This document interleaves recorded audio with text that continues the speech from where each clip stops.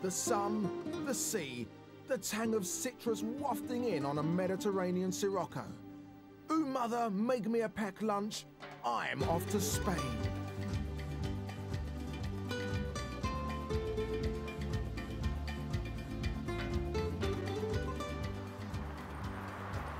Hola, mi amigos, and welcome to a little corner of Spain right here on the Costa del East London.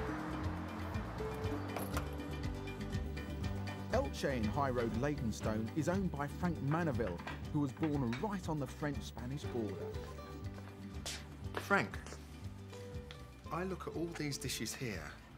They look absolutely glorious. I mean, really wonderful. But why is there so many dishes? Well, they're tapas. Tapas can represent many parts of Spain. Because it's so many regions, we try to represent a little bit every region. There you've got the ham, for example, from Extremadura, with a mountainous part where the pig live in the wild. You've got the sardinas, who come from the Cantabria.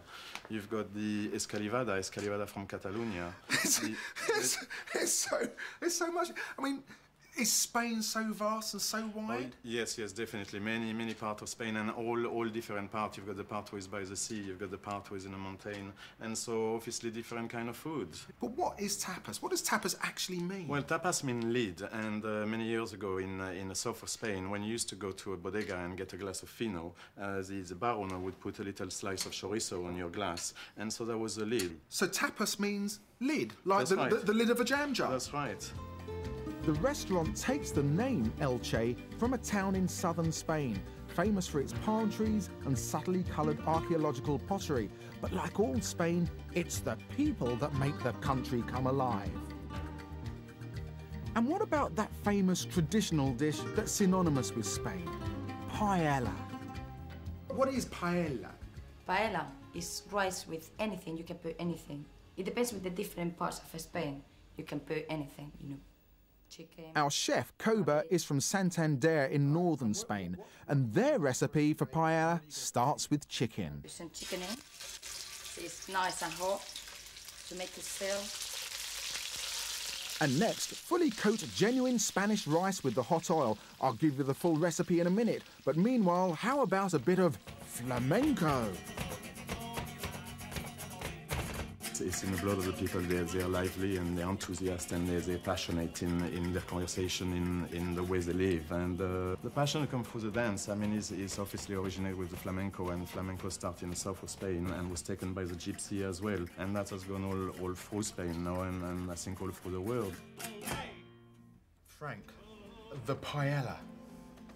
Seeing it cooked, I think I'm ready for a taste now. Okay. If P is for passion as well as paella, it's also for perfect.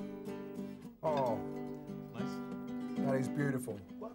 And now for the recipe for a perfectly passionate, pleasurable paella. Cut the chicken portions into 4 pieces and lightly fry for approximately 1 minute. Stir in the rice until fully coated with oil, and then add the chopped tomatoes, peppers, onion and garlic. Pour in the stock made by adding stock cubes of fish and chicken and a pinch of saffron to a pint of water. Bring to the boil and turn down to a simmer. At this point, add whatever ingredients you desire, like prawns or mussels or peas. Cover the pan with a lid of silver foil and place in a medium oven for 25 minutes.